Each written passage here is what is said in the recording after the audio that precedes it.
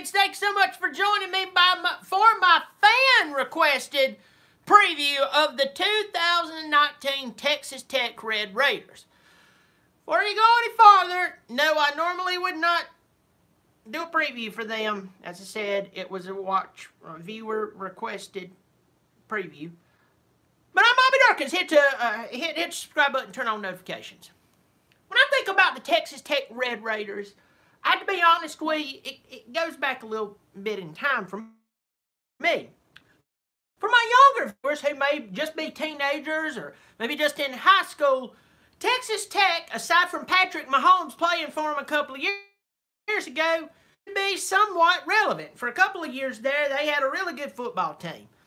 You had the swag and the arrogance and pure T-Auto, I'm right, you're wrong, no matter what, Mike Leach. Mike Leach, he actually went to law school, I understand, became a lawyer, so he's going to coach football. So when you got that attitude from Mike, it was the lawyer in him. He knows everything. How about that 2008 last-second catch by Michael Crabtree there on the sideline? I can't talk today. I don't know what's wrong with me. Maybe I had a stroke. Maybe I did. Call some help. Against Texas. Ran in for a touchdown. Voted one of the most memorable plays in recent college football. I think about Cliff Kingsbury. Though he just got fired, and then he ended up, a coordinator for the 49ers, and then a few weeks later, he becomes a head coach of an NFL team. Yes, he got fired from being a college football coach at a, no offense, mediocre college football team, and now he's running the thing over in Arizona. It tells you what a good haircut and some confidence will do for you.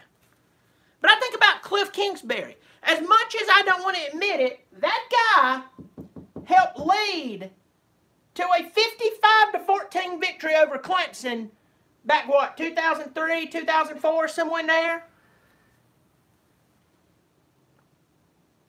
Graham Harrell, B.J. Sims, how could I forget Wes Welker? But unfortunately for Texas Tech in the past years, they've had to share the limelight with, I don't know, Texas, a little old team named Oklahoma, the sporadic greatness of TCU. There was those few years that Baylor looked unstoppable. Pretty scandalous. Things haven't always been looking up for Texas Tech. I mean, I'm being honest. I mean, I'm not talking trash. Maybe I am. But the truth is, Texas Tech has really had a difficult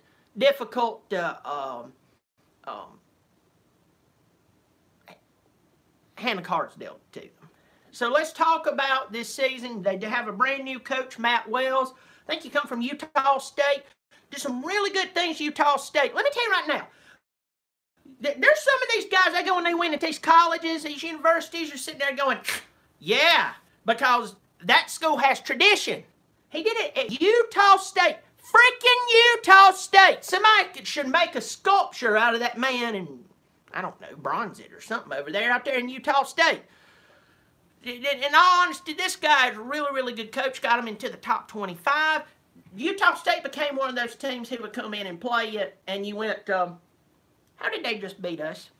They're Utah State. Ask the guy who's taking over here. Now listen, it's not going to be a microwave fix for this one. Might as well get ready for crock pot results, okay? I know you want it fixed overnight. I do think that he's a good enough coach to where he can actually get you a little higher up. Maybe you're not going to finish in the top 3 or top 4. Maybe 4th at best. You're not going to get in that top 3 position. I know exactly who's in front. You got Oklahoma, maybe Texas, according if they get some stuff worked out. I mean, right off the bat, there's some problems for you. Give or take a year at TCU. I mean, it is what it is. So don't be too hard on this man. Do I think he's going to go out and have maybe a losing record this year? I think he's going to top 500, and I think he'll get you to your first bowl game in a couple of years, and he'll start having you looking more and more competitive. He's brilliant. He's brilliant. So let's talk about who he has coming back. You do have 7 of the 11 coming back. I always think that's cool, 7-11. I want to select you. 7 of the 11 coming back on the offensive side of the ball. I think he has like 3 starters coming back on the offensive line. Had to look down there for a second at my notes. The truth is, when you're trying to build a team, you're trying to build any team, you're trying to be relevant, you have to have a solid offensive line. Even some teams, no matter how good their offensive line is, they still find a way to lose it. That goes back to the quarterback, that goes back to offensive coordinating and some of the development on the team. That's just the truth. Don't get mad at me. That's just like it is a scientific proven fact that if you get 2 ugly people together and they procreate, 97.4% of the time, the baby's going to be ugly as piss. That ain't my fault. Ain't the Lord's fault. So it's 2 ugly people's fault. So we have to think about that. You do have this young and did pretty well for you last year. Alan Bowman, about 2,700 yards, 17 touchdowns. You had another guy behind him who over 1,000 yards passing. There were some injuries here and there with Bowman. They feel really, really comfortable with him. He's got some pretty solid receivers coming back, but your 2 top wide receivers, they're gone. They're gone. They're gone. So Wesley and High, they're long gone. But you do have some people you do believe in on the coming back wide receiving. Rushing, as you would imagine with Texas Tech, I mean, their top rusher didn't even break 400 yards. Okay? But there was a couple of rushers. I said rushers, not Russians. No collusion here. 3 of them, in fact, that's almost around 350 yards apiece. If you do the math and carry 1 pinky toe, that's a little over 1,000 yards. Okay? So, it's not barren land. In fact, with them throwing the ball so much, it probably opens up the running game a little more than what me, who doesn't watch most of their games, can do. I got real quick, this is a live stream. See, Big Eddie's on here. Man, Big Eddie! Carson's on here. Man! Bruce Hucks. Man! I'm not calling Feinbaum. I get banned from everything if I called Feinbaum. Big Eddie's on here. Ain't good at math, but the Lord loves him anyway.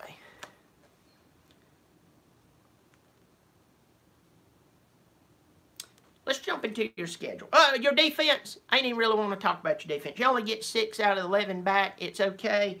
But you lost some. You get 2 of your top 3 tacklers back. But after that, it's kind of Just roll with that.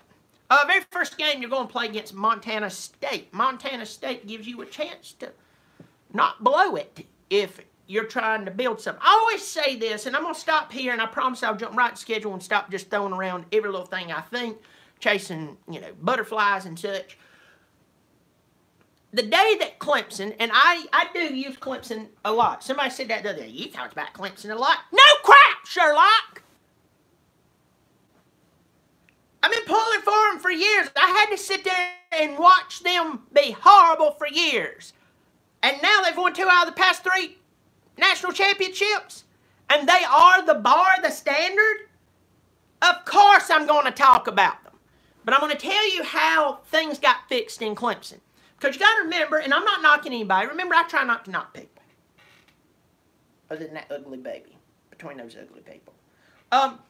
Tommy Bowden would one week, he would beat Miami down in Coral Gables. That's when they were still playing in Coral Gables. And the very next week, he lost to Duke up in Durham. How the piss do you do that?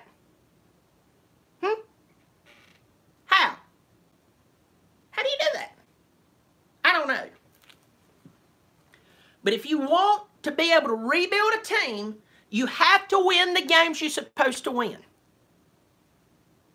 Don't go in there and flounder in them.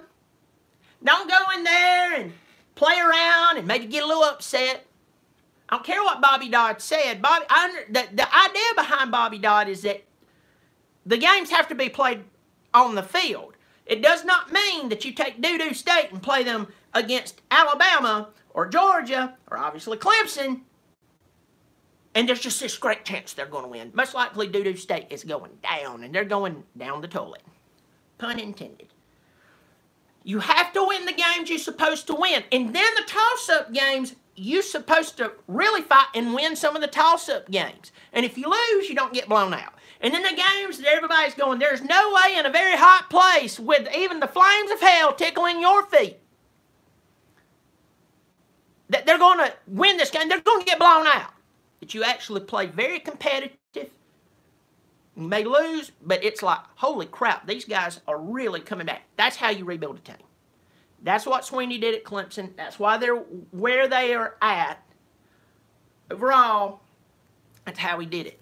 That's what you're going to have to do here at Texas Tech. To me, the majority of the Big 12 for you is still wide open.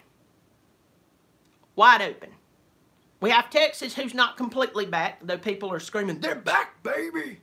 That's just people trying to get ratings on big networks. I get it. It's a business. Oklahoma, they're Oklahoma. But I'm telling you, other than that, it's open. It's open for the taking. All right? So first game, Montana State, I believe you win that game. Very next week, you play UTEP. UTEP, big game, they might run a little closer with you than what you think. I just don't. I think overall, you've got a well-coached, even though he's new, he's going to coach, he's going to bring your players, their mind, into the right place. I think you win that game. You're 2-0. That's a good thing. 2-0. Last year, you're 5-7, so you're almost half of what you did last year. Next game, you're playing at Arizona. Arizona, for people like myself who comes on here, we don't hide behind these cute little names and type on our keyboards insults and everything. We put our face out here. We do what we do. We tell what we believe, and I sleep just fine confidently at night with 2 pillows, a comforter, and my beautiful wife laying beside me with The Office playing in the background. But teams like Auburn, very difficult to predict, because when y'all there? Are y'all there? Something just happened. Somebody just tried to call me. No. It's a live stream. Anything goes. But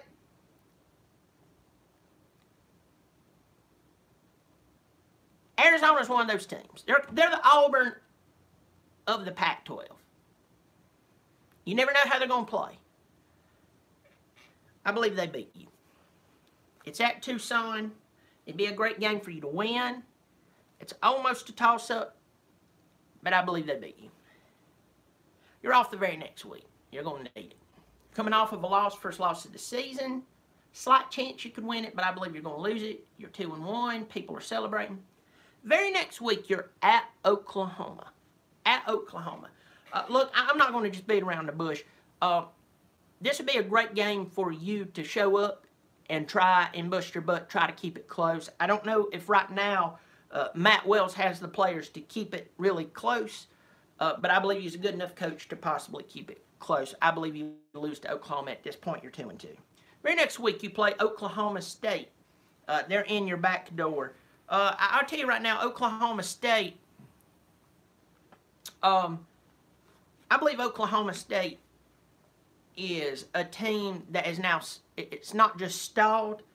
I believe somebody needs to clean out the carburetor, or else else the whole thing ain't gonna crank up again. All right, that's where I'm at. You got to think that what's his face with the beaver on his head, Gundy. I mean, he's done what he can do. I mean, he's been there for flipping ever. He's had some good stuff, but at the end of the day, yeah. I believe they beat you. With that said, I believe they beat you. I believe you, unfortunately, lose this game. This is a major toss-up game that if you could catch the win, you definitely could do well. You could beat them, because I don't think there's that much difference between you. He's been there for a long time, so he has tenure, and you have a brand new coach. I just don't see too much of a difference there overall. I think that the morale is down there, Oklahoma State. I don't believe that people believing like it just called like 2 or 3 years ago. They were running the top 10, and now they look like they're barely in the top 50, top 40. I believe they still beat you. At Baylor, you're either going to sulk and lose this game, or you're going to come out fighting and you're going to win this game. I believe you pull it off against Baylor. Very close game. You're going to have a lot to prove. You're going to be licking your wounds.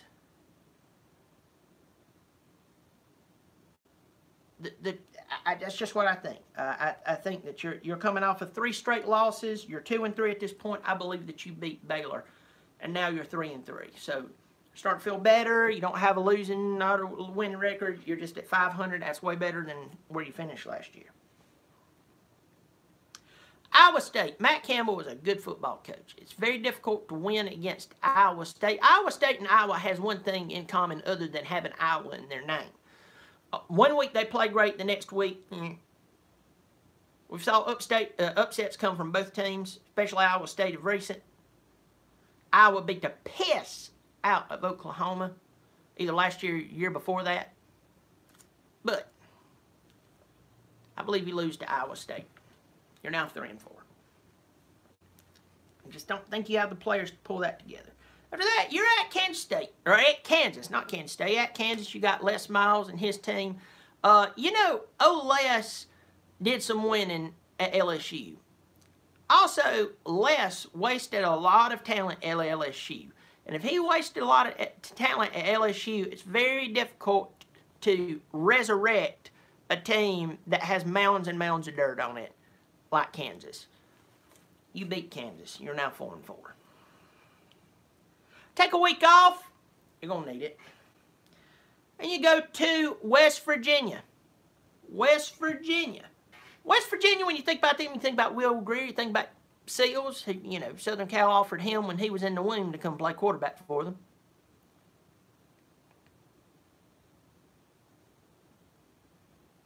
But they're no longer there. They have a first-year head coach, and he actually went to, I think, a kind of lower level down, but I think he saw the writing on the wall.